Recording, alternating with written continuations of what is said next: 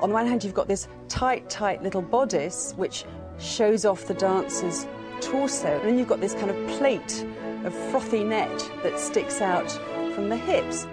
There's no other garment like it in history. When you're in a group of ballet dancers all wearing tutus, there's like you can only get so close. You can't actually be, as most ballets you can be, you know, side to side, but actually you've got this kind of barrier, you know, my dance space and your dance space, as it were, and you can't get any closer. So you end up getting this level. I suppose it's like lily pads all along the pond.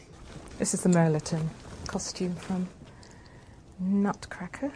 This would take a very long time. This is definitely a 3-weeker. Backstage at the Opera House, there's an absolute froth of fabulous tutus as they gear up for their Nutcracker season. I think this is a whole raft of flower fairy tutus and some tutus here for the dance of the Merliton. At the moment, I think we have 87 tutus for Nutcracker. Sleeping Beauty is the largest one, with more, probably 150. You have this kind of barrier between you and her, so you're, instead of partnering, you know, very close where you can feel exactly where her weight is, you have to step back to not kind of bash it up because it doesn't look good. So you have to learn to partner kind of at the end of your arm's length.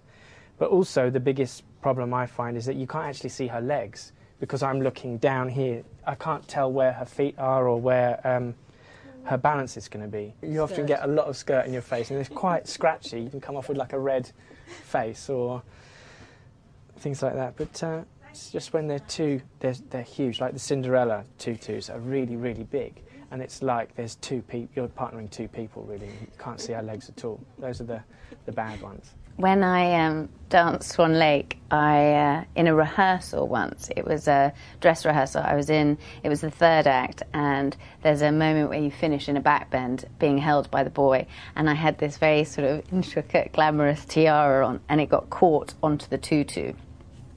So that was a bit of an embarrassing moment because I was sort of stuck in this backbend until, you know, the boy cottoned on and then wrenched my headdress away from the tutu. The inside, which you don't see, is very, very important.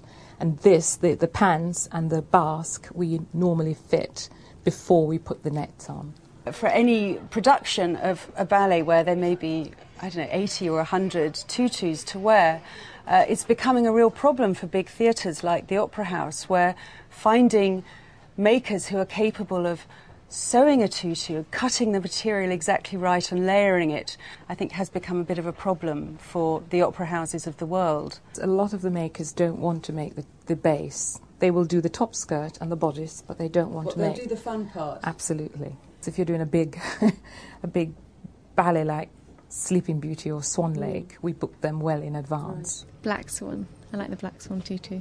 It just really gets you into character. The minute you put the Black Swan costume on, you've got this headdress to match and everything. It's such a contrast from the White Swan.